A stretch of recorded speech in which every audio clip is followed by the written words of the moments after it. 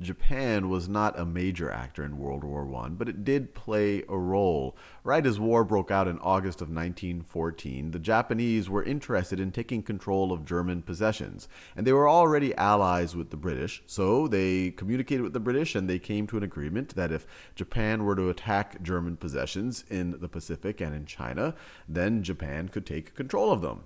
And so Japan proceeded to do this. In particular, it took a siege of Tsingtao, which we already talked about, was a German possession. These are Japanese boats landing there, Japanese troops.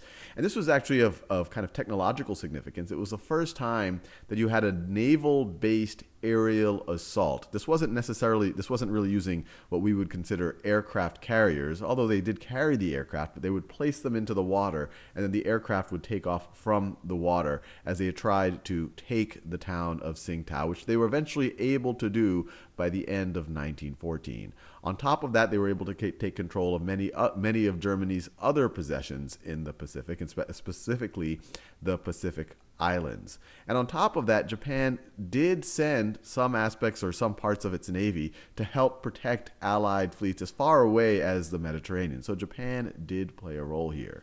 The other interesting historical note, because of Japan's involvement in World War One, is what came out of the negotiations. First of all, by being involved, it kind of put Japan at the seat of major powers. And as we'll see in World War Two, Japan ends up being one of the major players in World War Two, and it's essentially going on the other side by that point. But because of its help of the Allies, Japan does have a seat at the table at the Paris Peace Conference. And as they're negotiating the Treaty of Versailles and coming up with the League of Nations, Japan is eager to kind of have an equal footing with all of the other European powers. And so it attempts to place this in the Charter for the League of Nations, the equality of nations being a basic principle of the League of Nations. The high contracting parties agree to accord as soon as possible to all alien nationals of states, members of the League, equal and just treatment in every respect. Let me underline that.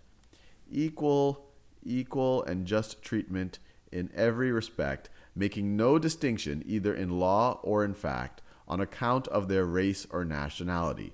Essentially, the Japanese were saying, hey, look, you Europeans, you guys have to view us, and based on the way this is phrased, other people as equals.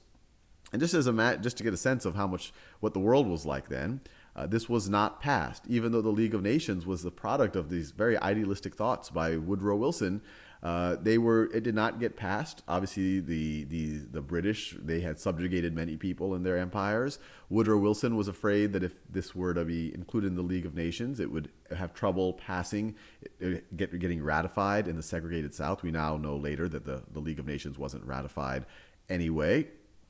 And so this essentially does not happen. And even the Japanese themselves, they were eager for equality for themselves, but as we'll see as we enter into World War II, they themselves had a sense of racial superiority, and they subjugated many of the other people in Asia, especially the Chinese and the Koreans. This is an interesting quote from the Chinese delegation. "We are not too proud to fight, but we are too proud to accept a place of admitted inferiority in dealing with one or more of the associated nations. We want nothing but simple justice." So it tells you how different the world was. This is not even 100 years ago. And the real relevance of World War I for Japan was it elevated it to becoming one of the powers of the world.